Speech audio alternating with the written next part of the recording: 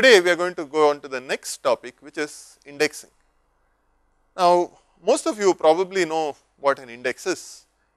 Every textbook has an index at the back, where if you want to look for coverage of a particular topic, you search through that index and then find which page of the book has material related to that topic.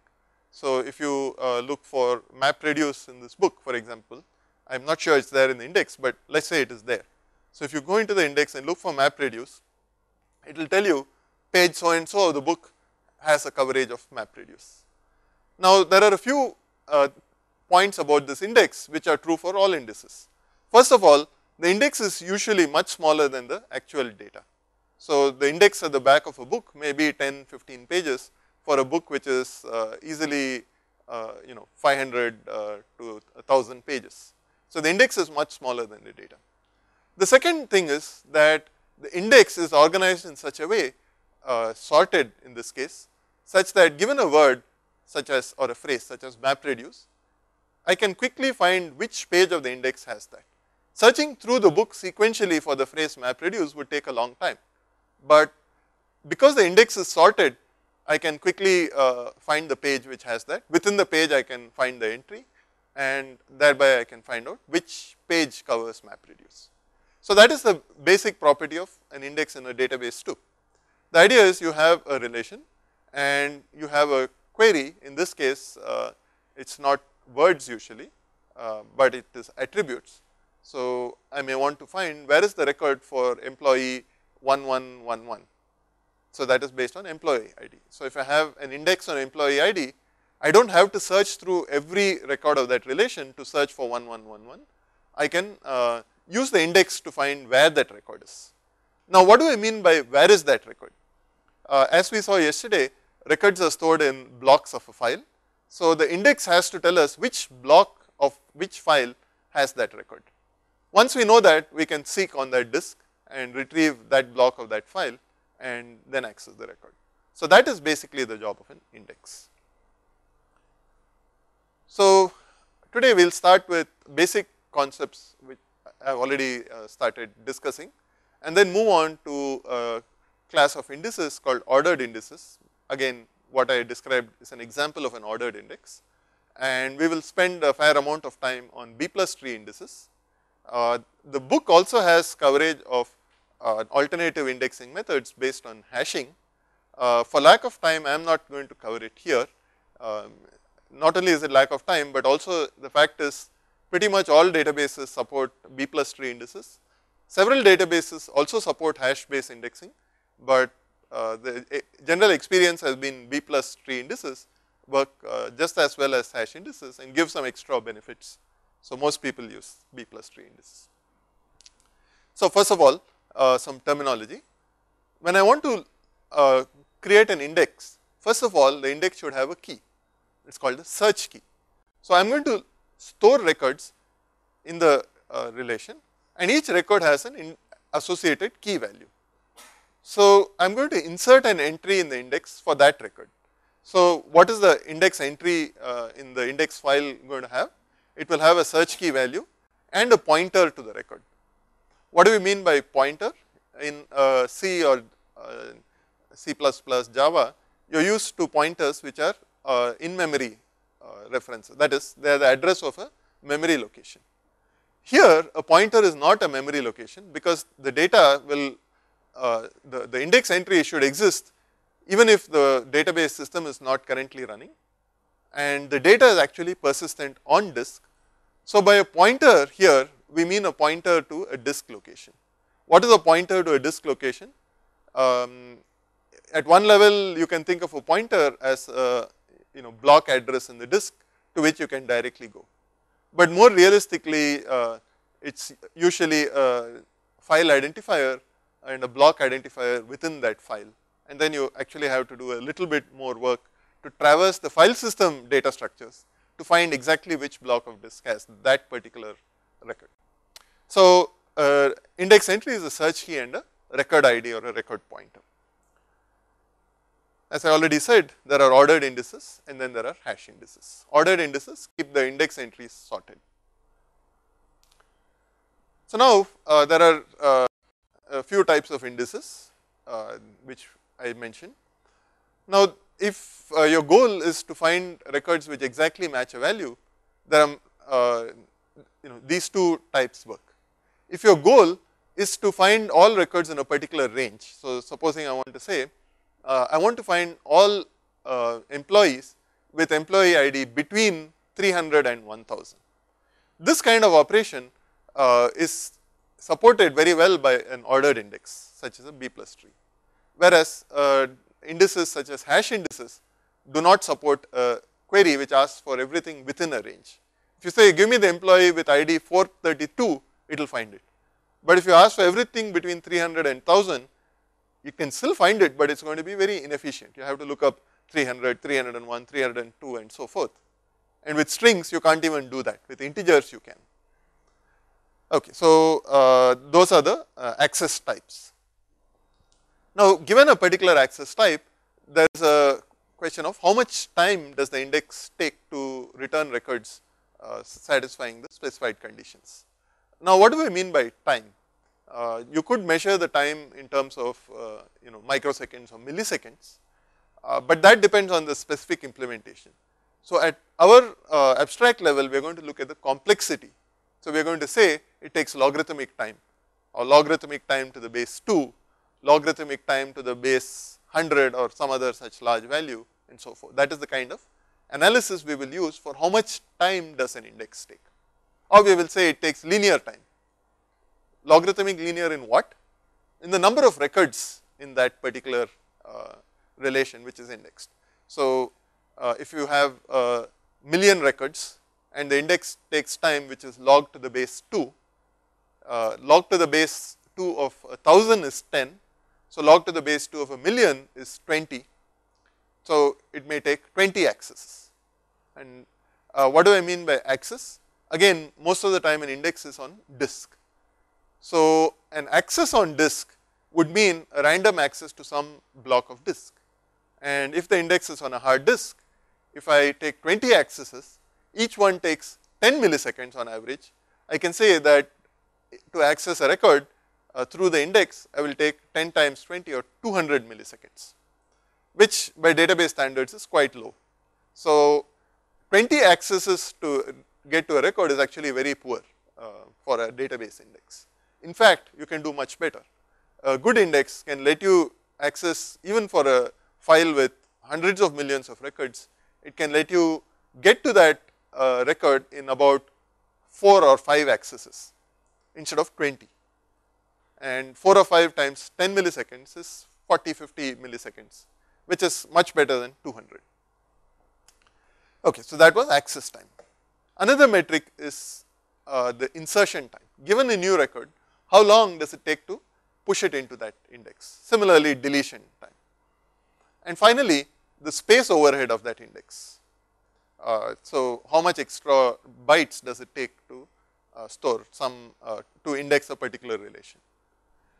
Now, I am going to focus on B plus tree indices, but I should mention that there are a few other types of accesses which cannot be effectively handled even by a B plus tree index. For example, if I give a point and say, give me all, let us say that the records are locations of shops or locations of people, locations in terms of let us say the latitude and longitude. These are often used these days because your GPS systems can tell you your position in terms of latitude and longitude. So, if you have stored the locations of various things in a database and my query is of the following form. I say here is a point, find me all people within a radius of 100 meters of this point. Now, this kind of a query which looks up a 2-dimensional space, here is another kind of query. I will say here is a 2-dimensional latitude longitude space. Now, find me everything which is inside this box.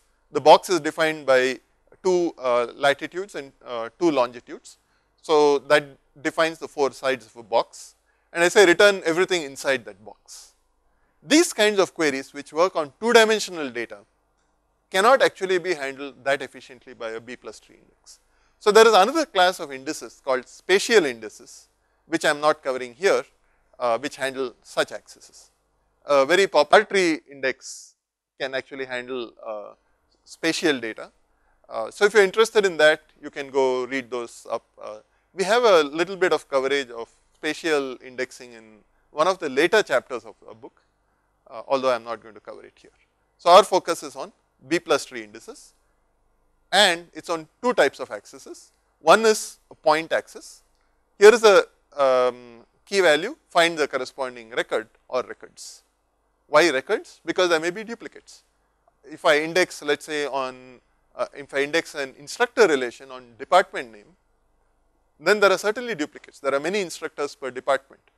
So if I say find instructors in the department equal to computer science, I will get many results over there. That is a point query still. A point query may return multiple results. A range query, as I said earlier, gives a range of values. Using this instructor example, I may say, give me all instructors whose salary falls in the range 50,000 to 80,000. If I had an index on salary, then it is a range query on that. Now, some more terminology. We are focusing on ordered indices. There is a notion of primary index, which is actually the terminology is unfortunately a little confusing. A lot of people think of a primary index as an index on a primary key. In fact, it need not be.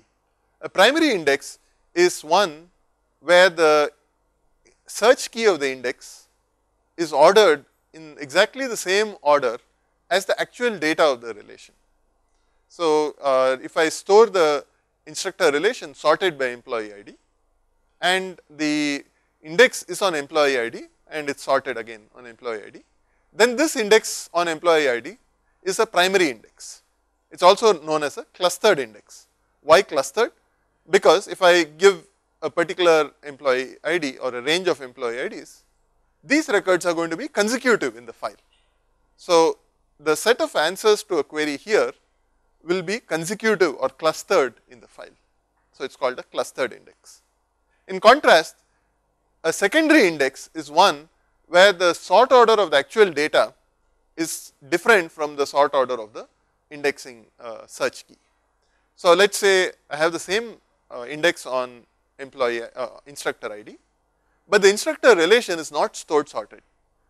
It is in whatever order I insert records, it is stored in the relation and it is not sorted on employee ID. Then what I can say is that if I search for consecutive employee IDs, they may be anywhere in the instructor IDs. If I look for consecutive instructor IDs, they may be anywhere in the instructor file. They need not be at consecutive locations. Similarly, if I build an index on department name on an employee relation, where the employee relation is not sorted on department, but it is sorted on employee ID. Now, given a particular department, the employees of that department are going to be scattered all over the relation. They are not together. So, now in this employee relation which is sorted on employee ID, an index which is on department would be a secondary index. Secondary indices are also called non-clustering indices, because the records which satisfy a particular query, department equal to computer science, are going to be scattered across the file. So, an index sequential file is an ordered sequential file with a primary index. A little more terminology. There is a notion of a dense index, which basically has an index record for every search key value in the file. So, here is an example of a dense index. I have this relation, which in this case is actually sorted on ID, the instructor relation, and the index is simply a file containing employee ID and pointer to the record pairs. Now, this file is smaller than the employee file. So, it may be faster to search through this than through this one. But as we will see, there are more interesting cases coming up. This one is very straightforward. Now, here is another situation. where a dense index does not actually have a pointer to every record. So, a dense index is one which has a entry, a pointer for each search key value, not necessarily for each record. So, the difference is illustrated here. Here the relation is sorted on department name, and I have a dense index on department name. Now, when I have the biology department, I have a pointer to the first record. I do not need to store pointers to consecutive records of biology, because they will all be in the same place. Well, here there is only one biology record. So, let us look at computer science. The entry for computer science stores a pointer to the very first record for computer science. The next two records are also computer science, but there is no index entry for those, because we know the file is sorted on department, we know those records will be consecutive. So, there is no need to store one entry per value here. So, a dense index still has one entry per search key value. In contrast, a sparse index contains index records for only a few of the search key values. Now, such an index may appear to be useless, but it is actually very useful as long as the index is on the same order as the underlying data. So, coming back to our same example, where we had instructor, but this time the index is on instructor ID. But the key trick is instead of storing an entry for every instructor ID, we are only storing entries for 3 out of the many instructor IDs. So, what is the use of this particular index? The use is, supposing I am searching for 12121. I go through this file, I say 12121 is greater than the first one, but it is less than the second one. So, since it is greater than or equal to the first one, but less than the second, I will follow the first pointer. Now, this is not the record for 12121, but I can search down in the file consecutively till I find that record, or I hit the record which is greater than that. So, in this case 12121 exists and I find the record. If I search for 12122, I will find 12121, that is smaller, then I find 15151, which is bigger than 12122. So, at this point I say that is it, the record is not there in the file and I will return failure. So, what is the point of doing this? The point is that the number of records I have to search is now 1/3 of the total number of records when I have 3 entries here.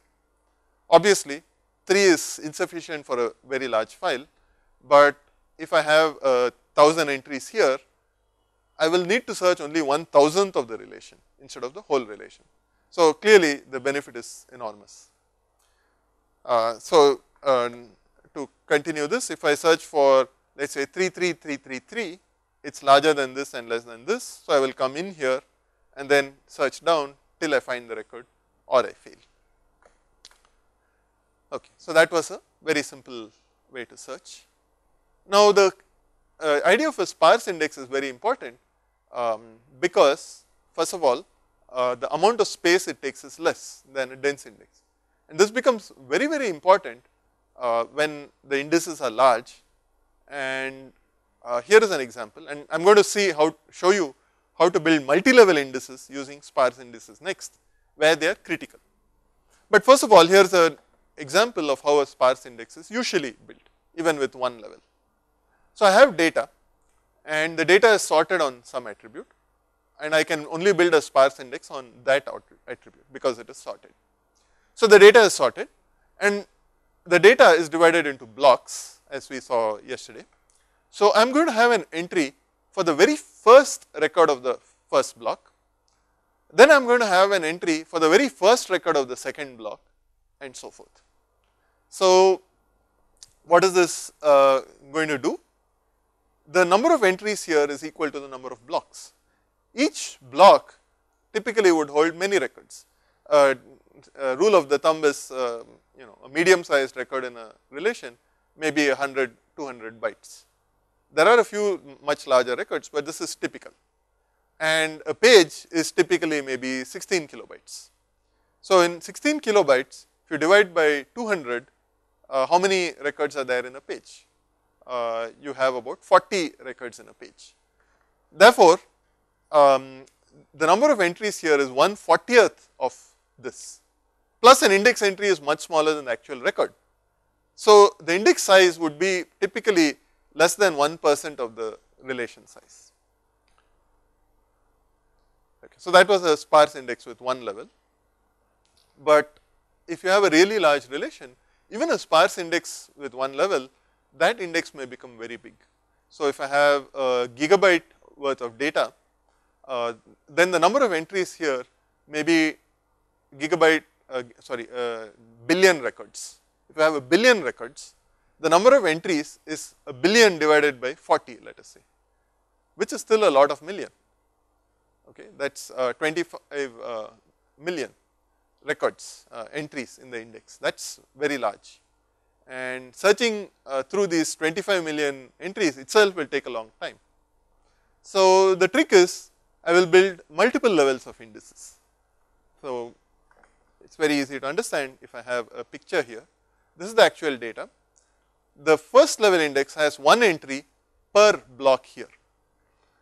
This first level index itself is very big, so its entries are divided into blocks. Now, remember that the entries here are sorted also. The data is sorted, the entries are sorted, all on the search key. Now, I build one more outer index which has one entry per block of the inner index. So, if this index has 25 million entries, the next level index has 1/40th of that. Okay, so, that is what does that come to, about 800,000 entries instead of 25 million, and 800,000 may still be large. So, then I can have one more which will be let us say if you divide by 40 again, it becomes 20,000, and so on. You may build a few levels of indices. So, multi-level index will have 4 or 5 levels, and within 4 or 5 levels you can index a huge amount of data. That is the key insight for indexing in a database, that you have multiple levels and each level consists of a number of entries which are divided into blocks, and the next level indexes has one entry per block below.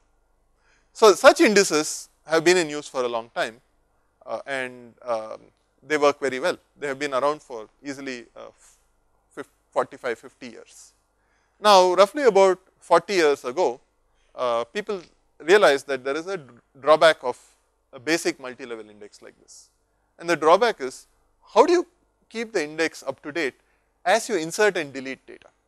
So, supposing I insert a number of records here in this level, and the thing has to be kept sorted. So, I have to insert it in this block here. Now, this block may become too big and I have to split it into 2 blocks. Then I have to add an entry here. Now, adding an entry here may require moving all the data below, which is rather tedious. So, then people said, let us take this idea. If this becomes too big, I will split it in 2 and add an entry here. If this becomes too big, I will split it in 2 and add an entry here. And this key insight that I can maintain this by splitting nodes and then propagating the split up became the core of this data structure called the B plus tree. So, we are going to see what the B plus tree is shortly. But before that, let me also show you an example of a secondary index. Now, here is an index on salary. It is a secondary index because the relation is sorted on employee ID, not on salary. So, the secondary index has one entry per salary value, and here if I have 2 people with the same salary of 80,000, who are these guys? Singh and Kim both have a salary of 80,000. So, I am going to have 2 pointers, one to Singh and one to Kim over here. So, there is a set of values. For each value, I am going to have a set of pointers to the records. So, that is a secondary index. So, coming back, as I said, if I have to keep the file sorted and I have to keep the index up to date while I am inserting or deleting data, the standard solution in 45 years back would be to rebuild the index periodically. So, the index goes slightly out of order, you have some extra entries and then you rebuild it. Now, rebuilding turned out to be very expensive as data grew larger. So, the B plus tree indices were introduced as a way to avoid rebuilding a whole index, but instead to incrementally update the index as data is inserted or deleted. So, what a B plus tree does is it reorganizes itself with small local changes. So, the changes affect a small part of the index, no insertion or deletion requires you to go and change the whole index. So, each update can be done fairly fast, but over time of course, the whole index will change if you have a very large number of inserts, deletes. So, as a result of reorganizing, performance will not degrade. In index sequential files, which were the predecessor, IBM had in its mainframes had index sequential files. So, they used a different structure where you created overflow blocks and there are a variety of tricks that they used, but all of those over a period of time as you inserted more and more data, the index became progressively inefficient and had to be rebuilt, whereas B plus trees rebuild themselves incrementally instead of one big bang rebuild once in a while.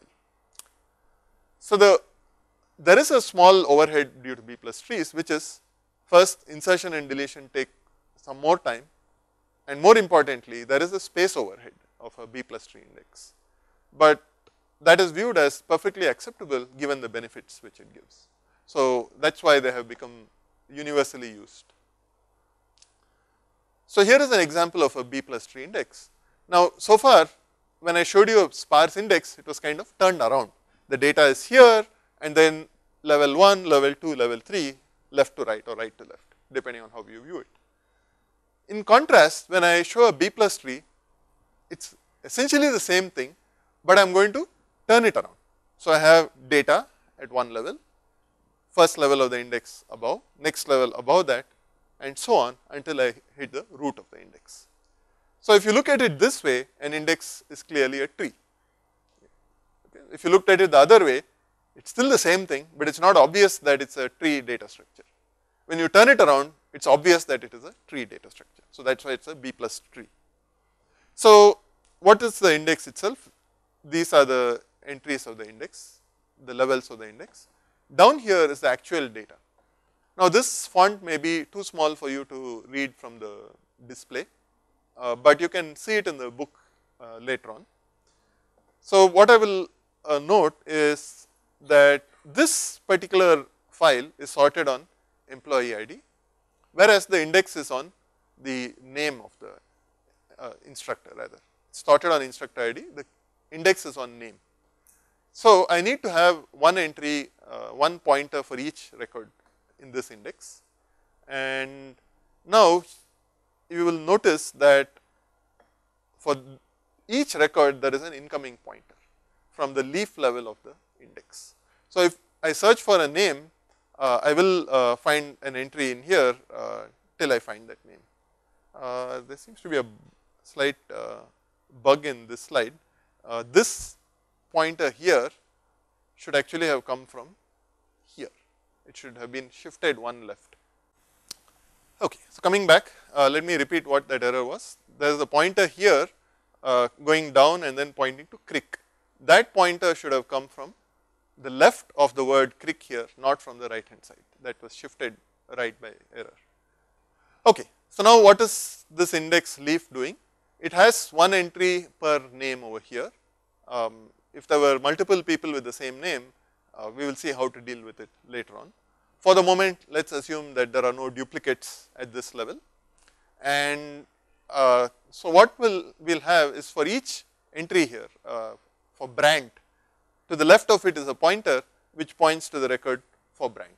Similarly, for Califieri, to the left of it here is a pointer which points to the record with Califieri, and similarly for Crick, to the left of it, this should have shifted left, there is a pointer to the record with Crick, and so on for each name which is at the leaf level. So, for every name there is an entry in the leaf level and a pointer to the record. The pointer in this case is to the left of the record. Now, the rightmost entry of the leaf has a pointer to the next leaf, which lets us navigate by starting from some leaf and then going right, right, right till I hit the last leaf which I am interested in. So, that allows navigation at the leaf level. Note also that every name is here and the names are sorted. Although the relation is sorted on employee ID, not on name, the leaf level of this index is sorted on name. So, that is clear what the leaf should contain. Now, one level up, you will notice the structure looks a little bit different. At this level, there are 2 names in this particular case, but 3 pointers. Now, here the meaning is as follows. Here is a name Einstein. The pointer to its left basically says every name which is less than Einstein is in the subtree which is pointed to on this side. Here the subtree is just a single node, but going up to the root of the tree it is a little more clear. So, here is Mozart, and the left side pointer from Mozart says that every name in this index which is less than Mozart will be in this subtree pointed to here, and you can easily verify that. If you see here, from Brandt up to Kim is in this subtree pointed to here, and Mozart onwards are in the other side. So, everything less than Mozart is in this subtree. At this level, this is the very last pointer. So, this level also says one more thing. It says everything which is greater than Mozart is on the right side over here, pointed to by this pointer, and that is also easy to verify.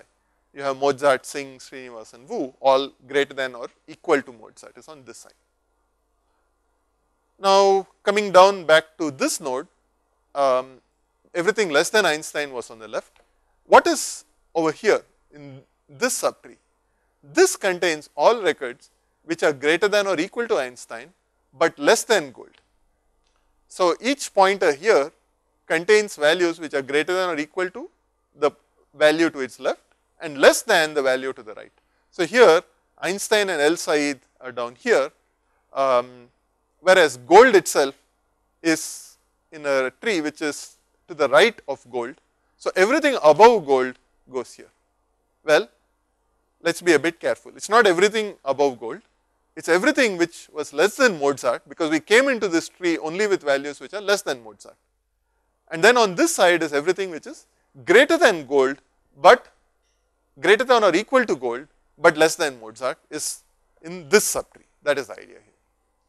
Okay, so, that is how this data structure, that is a property of the data structure.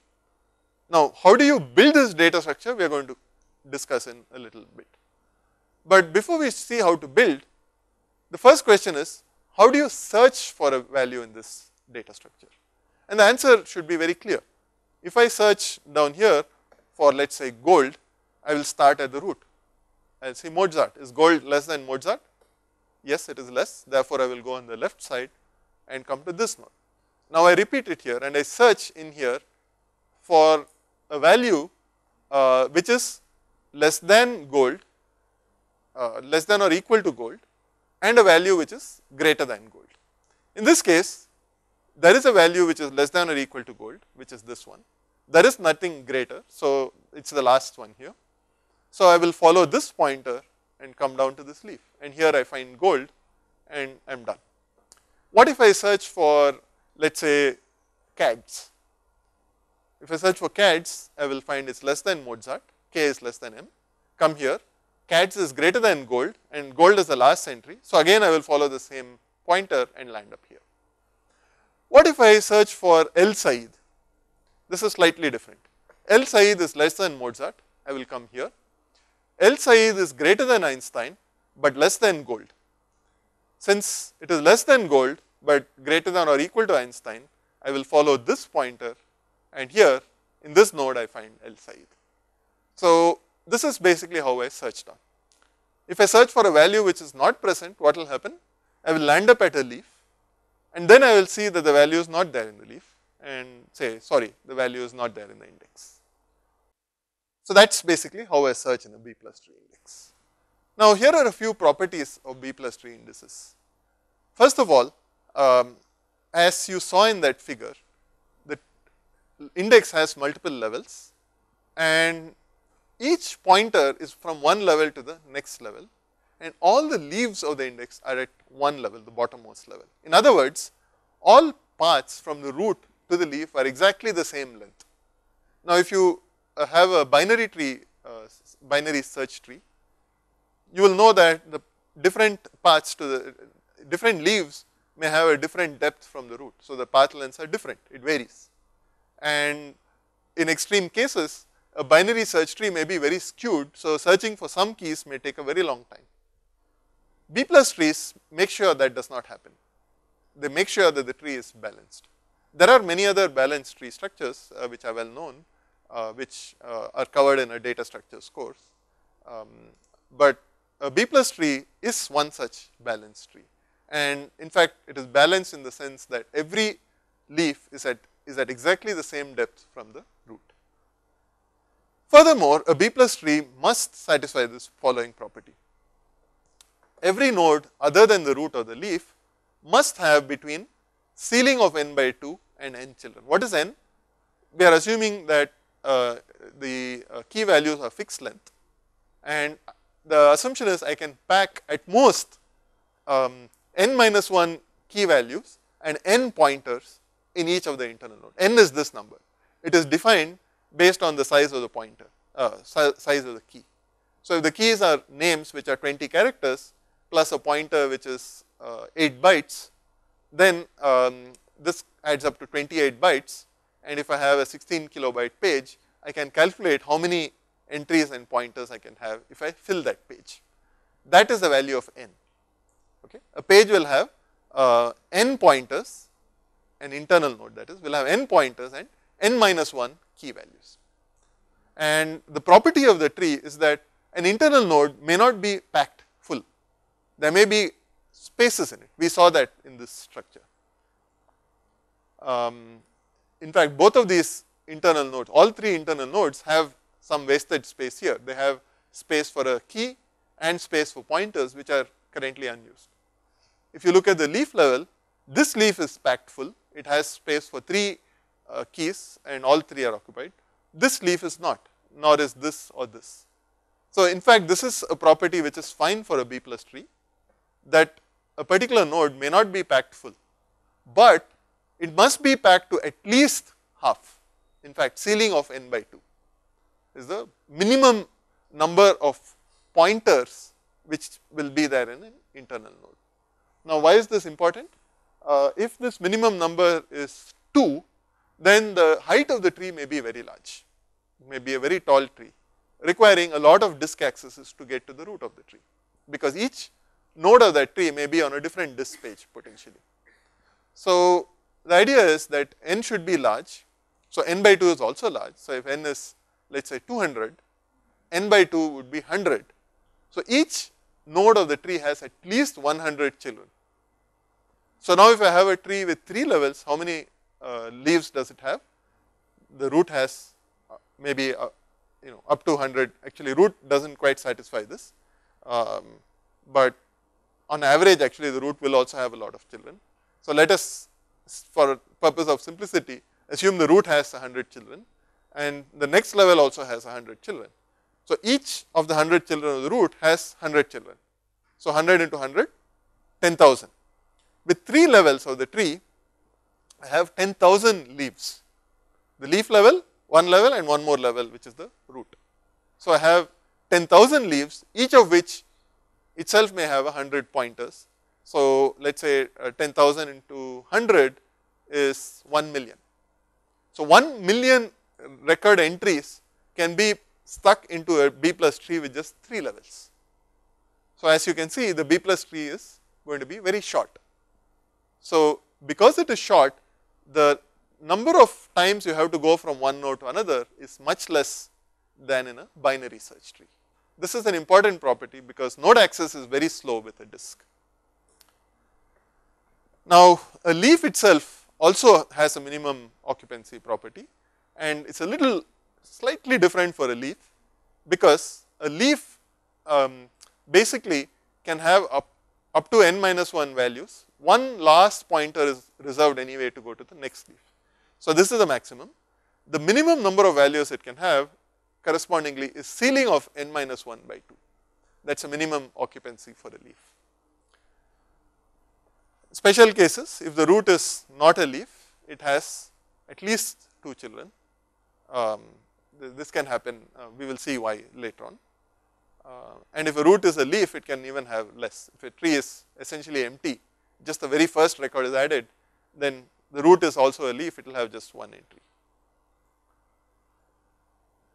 Okay, so we saw a picture of a B plus tree, but this is the formal structure of a node. Each node has pointers P1, P2 up to Pn. Each node has key values K1, K2 up to Kn minus 1. And this is identical whether it is a root, intermediate node or leaf. All nodes have the same basic structure. The way the pointers are used is a little bit different. For an internal node, the pointers are pointers to other B plus tree nodes which are below them. For leaf nodes, the pointers are record pointers. The search keys inside a node are ordered as K1 less than K2 up to Kn minus 1 up to here. We will assume here again no duplicates. A leaf itself, as I said, each pointer is a pointer to a record. This is a blown up leaf node where Brant, Calipari and Crick all point to the corresponding records. And the last pointer is a pointer to the next leaf. So, we looked at sparse indices.